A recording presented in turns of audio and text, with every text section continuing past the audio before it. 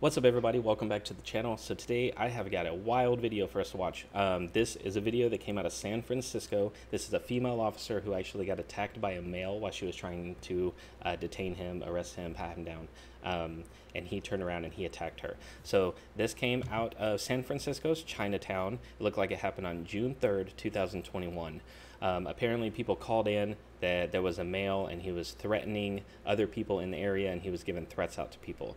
And so this officer arrived at about 6:45 p.m. on that Friday.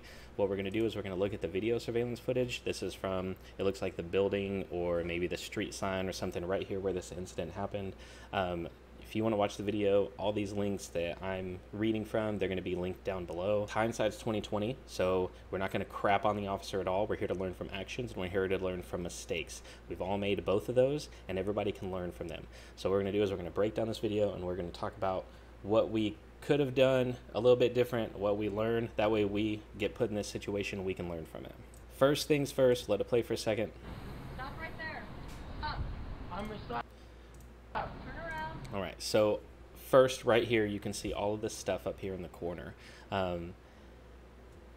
I just want to say that might be a transient person. That might be a homeless person that's out there. He's probably yelling at people walking by, so he could either be on drugs, not in the right mindset, or he could have a mental health issue.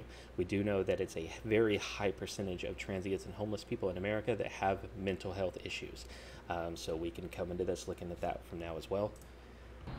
I don't have nothing. Turn around, all the way around. Put your hands on top of your head. Do you have any weapons on you, sir? I don't have no weapons. No? No weapons. Okay. You want to put your cigarette on the ground for me? Right. I don't have no weapons. And you can hear by the way he's talking. She says, "Do you have any weapons on you?" He's like, "No weapons. I have no weapons. No weapons on me." And she told him, and he threw the cigarette down. He turns around to start to talk to her. She is very close to the subject right now. She's the only one there. I don't know if she knows this person. I don't know if she's dealt with this person before, but she got very close to him, and she doesn't look like she's ready. She doesn't have her cuffs out. She doesn't have control of the situation. So you have to have control before you can do anything. She told him to put his hands on the top of the head. He got him down. He's not listening to her. He keeps turning around. She tells him turn around. She doesn't have her gloves on. She's putting her gloves on. And people read that. People can tell what you're doing. People know when there's a rookie. People know when there's a veteran. If you're not ready when you get there, the people are going to realize that. They're going to know it. And if they are planning on attacking, they're not in their right mental state, they're going to go for it. You have to be ready. You have to be prepared. I think she kind of walked up nonchalantly. She got too close behind him. She didn't have her gloves on.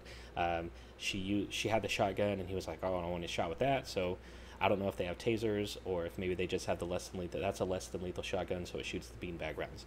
And right now is whenever he turns around, he sees that her hands are still occupied. She's by herself, and he just goes and starts to attack her.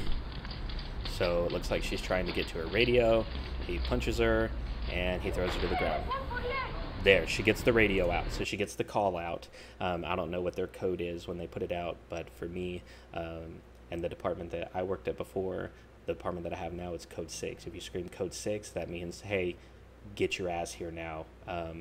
I need help. Right here, this is a very, very bad situation to be put in. You're down. He's on top of the hips. He has ground control right now. As you can see, she kind of lifts her hips. Perfect. She's lifting her hips and trying to throw him off. That's what you learn. You want to get him off of you, but he hooks his leg under her thigh, so he's trying to keep it. He's covering her mouth. He's grabbing her by the neck. He's choking her. He's doing all of this. Right now, in these situations, something you can do right now is try to break their arms free. Go between their arms, break it out, and then hug them. Bring them close. You want to hold them, lock tight. She knows the cavalry's coming. She got out on the radio and said something. Even if they're not, hold that person. Hold him tight. You're going to win the fight. But striking and doing all that is not really going to win right now. What you have to do, this guy's way bigger than you are. He's on top of you. He has ground control. Hold him close. Pull him in tight. Let him wear himself out. You have to hold him, let him flex, let him push, pull himself out. He's going to wear himself out, and then you're going to have the advantage. But this is still just an awful situation right here. Luckily, this bystander came up, but he's got her by the hair. He's punching her. She's trying to get out right here. The gentleman's like, hey, I don't know what that guy has in his hand, in his left hand. I'm going to tell you right now, if you see an officer and you're a civilian, or if you're out walking around and they're in this, kick that freaking dude in the head. Kick him. Get him off. Choke him. Get behind him. Get on his back. Pull him off. Don't just grab him and yank and pull. The officer will thank you. The officer will recognize in a split second that you're not trying to hurt them, that you're actually trying to help. Kick him. Punch him in the head. Do whatever. You're not going to get in trouble because you're helping that officer. You have to save that officer as well. She knows cavalry's coming. So the good thing is they pull him, and she gets over on him. Right here, there's more people. They're still pulling him. She has top control now. She got him rolled over. This is a good position. She is still inside of his legs. The better position is to be on top of his legs, but she still has control over him. At this point in time, she can push away. She can push away from him. She can kind of get back, she just got punched in the head. She got choked, everything like that. She can kind of gather herself for a second or two and get back in the fight. Right now, keep him away from your gun. Try to keep him down. You can hear the sirens coming. And even whenever you're on top right here, look, you can see over here her hands. She has them on his head, forcing his head down into the concrete, blocking his eyes. He can't see. This, you just hold him down. You're still trying to wear him out, push him down, hold him down. You know sirens are coming. You know other people are going to get there very fast. Wear him out. Get him tired.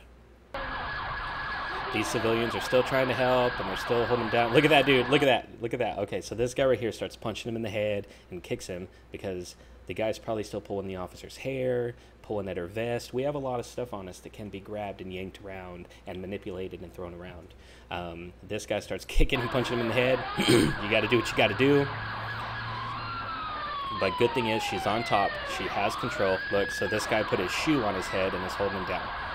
So right here, I don't know what she was reaching for right there. Baton, mace, I'm not sure. Right now she's trying to roll him over.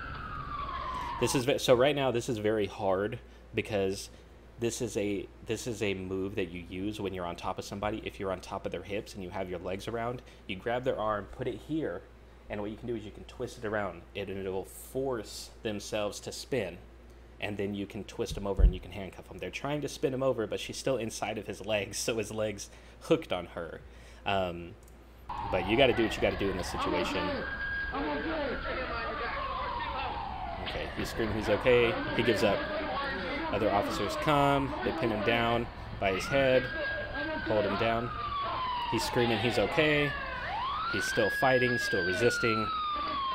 And that officer's not getting off yet. She's like, no, hold up. Okay, so she just kicked her leg around so they can try to get this person on his belly. Cavalry came for this officer. What's that? 1, 2, 3, 4, 5. All right, so they're telling her to get up. Look at her hair. Her hair is all down and everywhere. She is wore out. All right, so that, when did the other officers arrive? So what we can do is from when the fight started at, let's say 24 seconds. Look at that. The first civilian did not show up until about 36 seconds. That was probably the longest time in her life right there. And then officers didn't show up until it was, let's say 1:30. Oh, first one arrived 1:26. Like I said, we're just here to learn from this. She survived. Luckily, there were bystanders there that kind of helped her out and kind of helped her pull the guy over to the side. I'm not saying if the officer's barely struggling to go up and kick the dude in the head, but if the guy is on top of the officer, actively hitting her head against the ground, pulling her hair, choking her, or him putting, cover in the mouth, help him. kick that guy, get him off. All right, guys, that's going to be it for this video. So as always, we're not here to crap on the officer. I think that this possibly could have been avoided or possibly delayed until a partner got there. She approached him kind of close. She got a little close to him nonchalantly. She could see the guy wasn't already listening to commands or doing what she told him to do, and you could kind of tell that he possibly had a mental problem or was high on drugs, and she did not have control of it before she went in to pat him down, and she went to get her gloves on. But hindsight's 2020. We're not here to crap on people. We're here to learn from actions and from mistakes. So let me know down in the comments what you think, what your ideas are, and as always, guys, just have a great, fantastic rest of your day.